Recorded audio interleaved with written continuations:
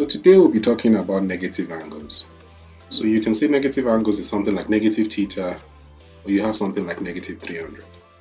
So how do we approach questions that has negative angles in there?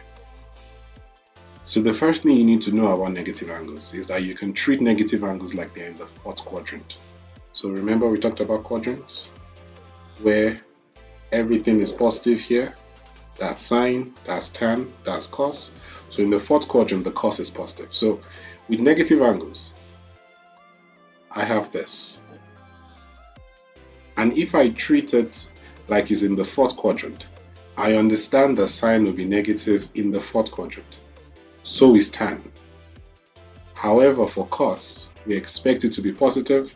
So this will be plus cos theta. Yeah. So this is the basics about negative angles. Now, just like you had your quadrant, your positive quadrant, you also have your negative quadrant. The formula for your negative quadrant, we have this negative theta.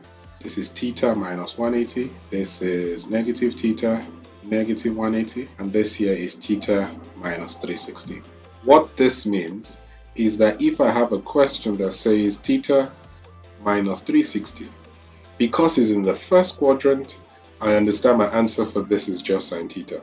Another way I could do this, if I want to go through the long step, I could bring out a negative from my identity. So I have this. Then from what we talked about before, that sine negative theta is negative sine theta.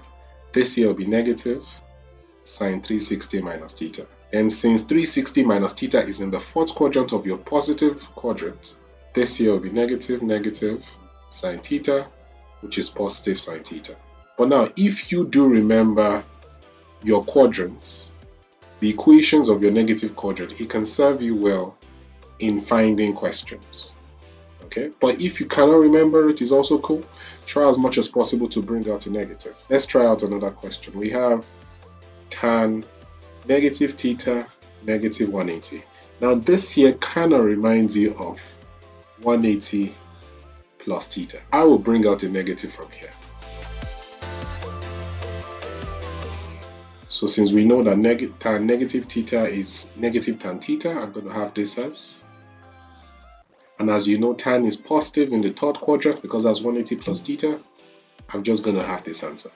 So you can see that I could easily from here have gotten the answer to be tan negative theta, and that would have been right.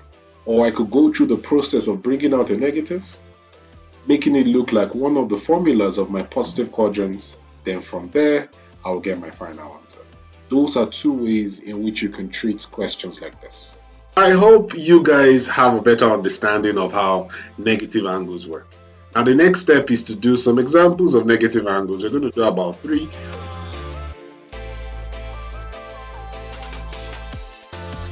So these are some examples of negative angles. So we have sine negative 225. The first step is to I answer this, I treat it like it's in my fourth quadrant. So this here is negative sine 225. First step. So the second step is to figure out which quadrant it falls under. Now since this is 225, it falls under the third quadrant. So you use the equation of the third quadrant, which is. Then from there, the next step I'm going to do here is to use my reduction formula. Now since sine is negative in the third quadrant, this becomes negative sine 45, and simplifying that there will give you positive sine 45. Since 45 is also a special angle, I break that down, and that there would be my final answer. The same thing can be said for this next question over here. Now since we said we can use the quadrants, but if we do not remember the quadrant, we can use our negative angles. The first thing we do is that we understand that this kind of looks like this one here without the negatives. So that's the first thing I do. I rewrite this in terms of 180 plus x, which is in my third quadrant. So this here can be written as, and if you think about it, multiply negative times 180, I get negative 180. Negative times x gives me negative x, which is exactly the same thing as I have over there. And the next step I'm going to do now is I understand that for my negative angles, for cos, we treat it like the fourth quadrant. So this can also be written as 180 plus x, and 180 plus x is the formula for the third quadrant, and cos is negative in the third quadrant. this will be written as negative cos x, and that's it. And one last example over here is tan open bracket negative 390. So now, same story again. The first thing we're going to do is we treat it like it's in the fourth quadrant. So since this is in the fourth quadrant and tan is negative, tan 390. Now 390 is greater than 360. So the formula we use is make it 360 plus 30. That's the equation it falls under, which is this equation over here. This falls in your first quadrant, and in the first quadrant tan is positive, so this is negative, tan 30, and tan 30 is a special angle, and for this your answer would be,